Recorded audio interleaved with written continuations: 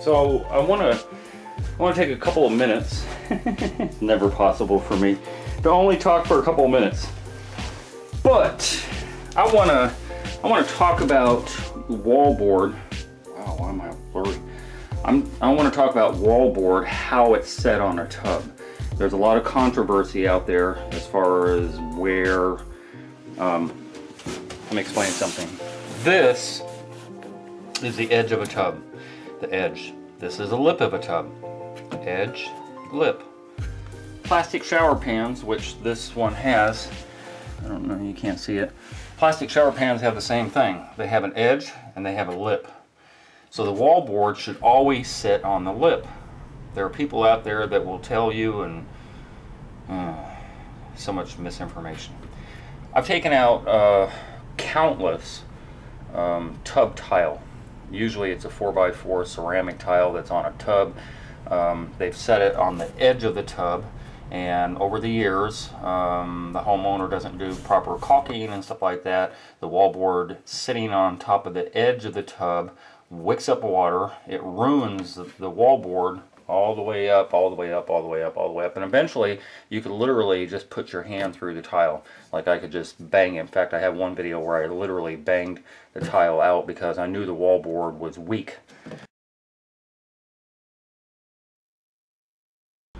So I'm going to go through pretty succinctly trying to explain a lot of the reasons. I'm going to go through quite a few videos, so bear with me and I'll get back to the previous one. This is a video I posted some years ago. This is a very typical example of a builder's grade tile with sheetrock embedded into the edge of the tub. Water wicks up into the edge of the tub, gets into the sheetrock, and it is destroyed, ruined beyond repair. Usually takes anywhere from 5, 10, 15 years for that to occur, but it will occur. There's no caulking that's going to stop water penetration because the caulking is going to get old and mildewy, and you'll see that on the next video. That's going to be your indication that mold and mildew has permeated that area. Will never go away. And then your tile and your wallboard behind it gets weak and falls apart, as you're seeing here. Could that have been prevented? Absolutely.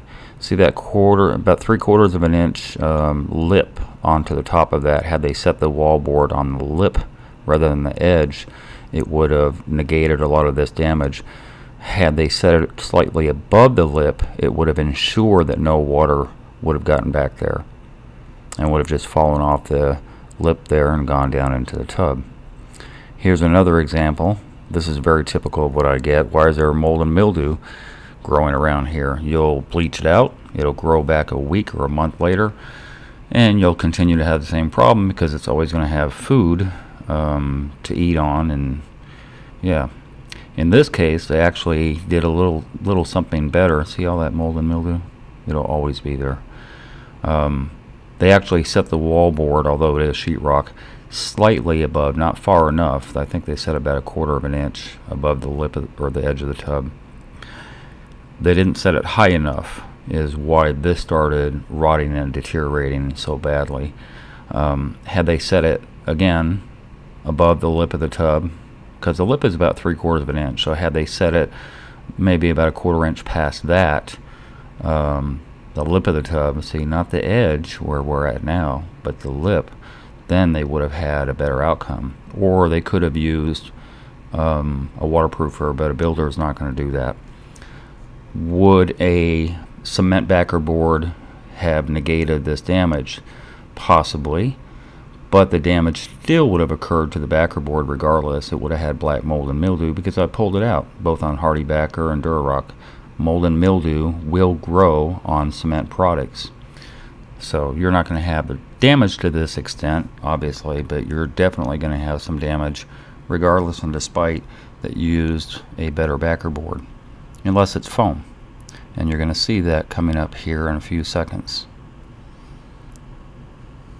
Above the tub lip, or you put it over the tub lip.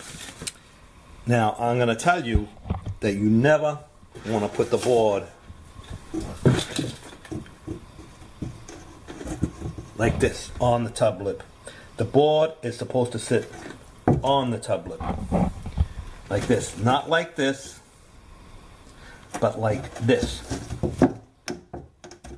So if you're using Curdy board, or if you're using Durock or some other cement board, you're gonna sit the board on the tub deck. You're gonna leave a little gap, and then you're gonna seal that with your preferred treatment for sealing it. If you put it like this, you're creating a weak point here, because you've got different materials that expand at different rates of expansion and contraction, so you can actually get a crack in the tile here if you're not careful. So you want to sit your board on the tub deck. The struggle is real, folks. This is what I'm combating. I have to combat people who are book soldiers, who read too many books and just believe everything they read from the get-go. I base everything I do off of life experience, off of tearing things out. That's how I find out how things fail, and I have video proof.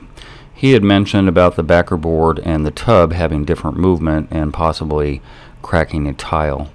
It's never, ever, ever happened, and he has no video evidence to back that up. It's just something he's espousing because a book says it, so therefore he's going to try and, I guess, I don't know, scare you into believing that he's right, when in reality, when I take tile out, which I've been doing for a long time, I find the damages and I mitigate those damages. And if there was a better way, I would have found it by now. So what I'm telling you, if you're going to, look at that, you got to shim all these boards. Are you kidding me?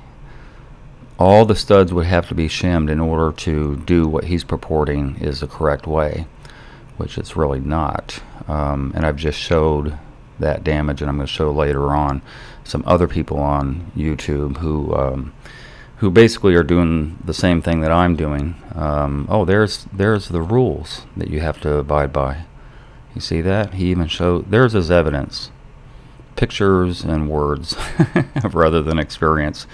So all I'm basically saying is that I base everything that I do off of experience, and experience has taught me that what he's doing there, right there on the edge of the tub, is the incorrect way. But here's another guy. Will be to clean the edge of the tub here, and what I'm going to do, I'm going to apply 100% silicone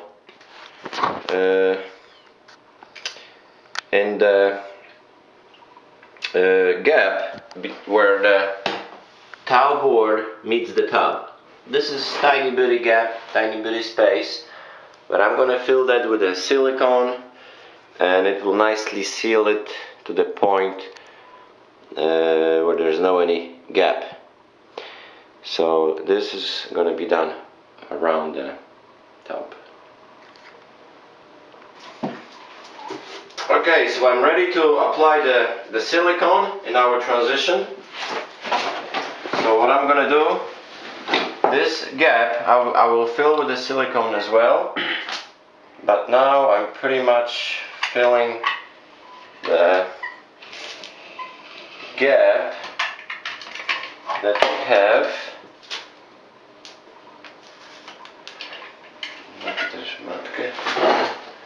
Yes. Cloth will be good. I'm filling the gap that we have.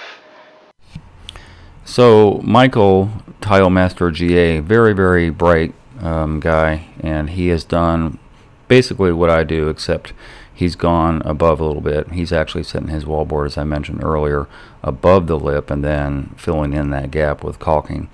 I don't have a need to fill in that gap because, again, my tile is going to overlap.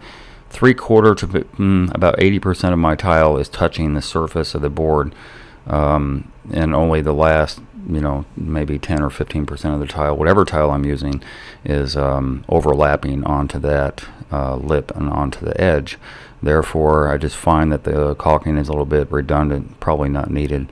But also, to the point of the last video that I showed, when you have two separate surfaces and the bottom surface is not attached to anything, as it wouldn't be in my application, then there is no movement transfer from one to the other. It's impossible. Michael is mitigating that possibility by using the caulking and of course water getting back up to the lip, which is basically impossible to do anyway. Okay, so we've talked a little briefly about our system here for the shower, how we got a built-in bench. But let's talk about our finishing, because this is what I would consider to be a superior waterproofing system, shower installation, than a lot of others. And I know we've got some flack on the channel before because we've used drywall with waterproofing systems. And yes, there are some areas in North America where it's building code that you have to use cement fiberboard. So we thought we'd do this video with the cement board just to demonstrate the differences. We've used Schluter, we've used regular drywall, we use a Schluter membrane, the Curdy board, we've used RedGuard, we've used Aqua Defense on drywall, now we're using it on cement board. Every one of these systems is a little bit different, has different pros and cons, including cost and availability. So, I mean, there's a lot of options out there. And there's no such thing as one right way to do it. There's just a whole lot of different right ways to do it according to what's best for you.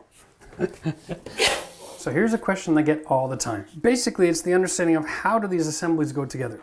You'll see that this is a shower pan and it has what we call an integrated tile flange, okay? This rising piece here is part of the continuous part of the shower pan, and it goes right up against the framework of the space. It's exactly the same as the tub. A tub has an integrated tile flange as well. So whether it's 16 inches high, 20 inches high, or 2 inches high, they all operate exactly the same. The base gets put up against the framework, and then your substrate, whether it's cement or drywall or Curdy board or Weedy board, whatever you're using, comes and sits on top of this. The secret here is it doesn't matter if it sits directly on top of it, and in most cases I suggest leave a space, because these products have a tendency to flex around when you're walking in them or sitting in them if you're tub. What you do is you just take your mesh tape or your Curdy band, that orange tape that comes with the Curdy Schluter system, and you tape the gap. It almost seems ridiculous when you think about it, but it's so effective.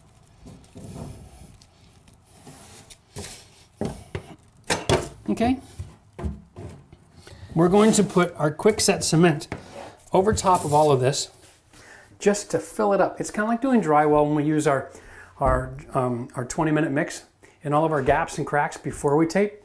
Similar kind of concept. Here we're going to be filling that gap with cement. Then we're going to be applying our membrane, which would then get painted from this point all the way up the wall. So there is no way for the water to get in behind any of these substrates or in between any of these cracks once you're finished that way. And that is how you complete your assembly so that you have a complete water diversion system all the way through your shower right to your drain. There's no way that caulking alone is ever going to protect this wallboard. Water is going to jump over here, and when it jumps on to the edge of the tub where your wallboard is sitting, demonstrate a lot better. When you set your wallboard on the edge of the tub, there's no way that a bead of caulking in here after your tile is going to stop water from hitting that board. It's just impossible to do. There are some people also that advocate having a gap there and then filling in that gap with caulking. Again, caulking is not impervious to water. Water can still jump up that bead of caulking. If you're going to have anything, leave that gap there. If you, for whatever reason, decide that you want it on the edge of the tub instead of the lip, then leave that gap there. I wouldn't suggest putting caulking inside there. That's just me. I mean, you can do it any way you want to if it makes sense to, but water, moisture, is still going to find its way to the edge of the wallboard. And it doesn't matter what wallboard it is. True enough, if you use a sheetrock material or even this material, which has mold and mildew impregnators built into it, that it can get soft and squishy, and yeah, you can put your hand through it, as opposed to Durock or Hardyback or something like that, where you can't put your hand through it, but it still wicks up water and you're still getting mold and mildew. This isn't something I'm guessing, this is something I know. When I've taken out Hardyback and stuff like that, I look at the back, I've got black mold everywhere, sometimes on a shower 18, 19, 20 inches up. Whether or not it's innocuous because it's behind the backer really doesn't matter. The point is that you still have black mold and mildew because of this simple idiotic thing that I see people do time and time and again. Builders typically will do this, right? So even if you're flush, even if the tub lip is flush with the wallboard, you can still set it on top of the lip. You can still do that. You can still have this 3/4 inch gap. Even if you had a 3x6 tile, most of that 3 inches is going to be hitting your wallboard anyway. So there's no harm, no foul.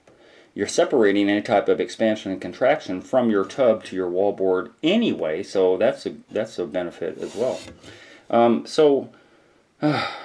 Anyway, I get frustrated because sometimes people don't use their brain to figure stuff out, and it's not a matter of just using my brain. Like I said, 22 years going up this summer, 22 years of doing this stuff, and then a prior 8 years in the apartment business. I know what I'm talking about. I see this constantly all the time, and the only way to mitigate that is to have your wallboard on the lip of the tub.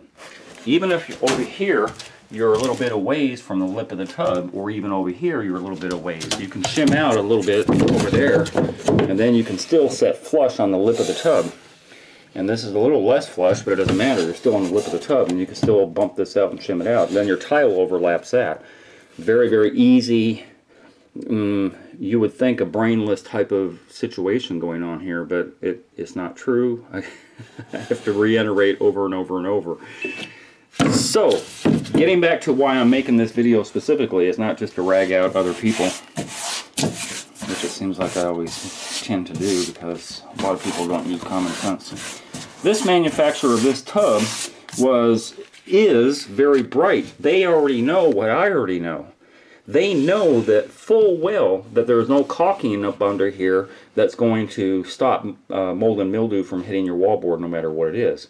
They're aware of that. I don't even know the tub manufacturer. If I ever find out, I'll put it in the comment section, or I'll put it in the description so that you'll know what kind of tub this is. I have never really, if I have seen this, I have ignored it for whatever reason. I don't know why I would ignore it. But look at this. They have about a 3/4 inch lip already, an edge here, so that any water that gets on the surface of the tub is just going to kind of roll off anyway, right? That's just genius. I love that. That's so smart. And so now you can actually set this on the edge, not have to worry about setting it on the lip, because water is going to get up there. Can water splash up there? Yeah, but look at this. By the time you put your tile and all that stuff, you have a rounded edge here. Water naturally wants to come off this rounded edge. It's not a square edge. So they were very, very smart. I like this a lot.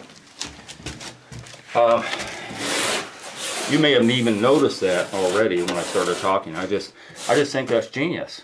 Like, they knew this, so now I can set my wallboard on this tub right on the edge and have no compunction about doing so. My tile is going to go a little bit past this grout line, this old caulking line. It's going to go a little bit past that, so it's going to be literally setting right as it turns here, and the water's just going to shed right off of there. And so, yeah, I could still set it on the lip of the tub if I wanted to. There's really no harm, no foul in doing that either, because you're only coming back the thickness of this, which is about 1/8 of an inch. So it wouldn't really take up that much room anyway. But anyway, I kind of wanted to make that clear. Again, I have done many, going back, plus 30 years of fixing stuff like this, especially in the apartment industry, where nobody ever calls in a work order till it's past too late, until literally, usually this is where your tub faucet is at in a typical apartment, and the old valves had seats and washers and packing that would squirt out within and from without, and they would never call the work order in. And then, years later, they'll move out, and then just all the tile is all mashed up and everything. And then we have to do little patches. If you're ever in an apartment, you might notice a patch of discolored tile. This tile doesn't match all the field tile, and that's the reason why. They've done patch jobs before. I've done them over and over and over again in the apartment business, and I've done it in my current line of work as well. And so what you'll typically see, not to rant on and on and on, what you'll typically see without this built-in little edge here that I love, what you'll typically see is you'll see people put wallboard on top of the edge of the tub rather than the lip. Then they'll put their tile on, then they'll do a bead of caulking, and then years and years later, could be 5 years, 10 years down the road, you'll see all this black mold and mildew emanating from within the caulking. And the black mold and mildew, they'll bleach out and it'll disappear for a while, and then in a week or two it'll come back again, over and over and over and over. There's no way to stop that because you've added food for mold and mildew to continue to grow. And no matter what caulking you use, it's not, trust me on this, it's not going to be impenetrable to the moisture. And that's going to happen over and over and over. So if you have a tub that gets mold and mildew on the edge of this tub, 100%, 101% guaranteed, the reason you're getting that mold and mildew is because they've done this on a regular tub. They set it on the edge and not the lip. Set it on the lip, not the edge. You do what you want. You follow instructions of people that you trust better. I'm telling you what I know by experience. And so disregard if you like.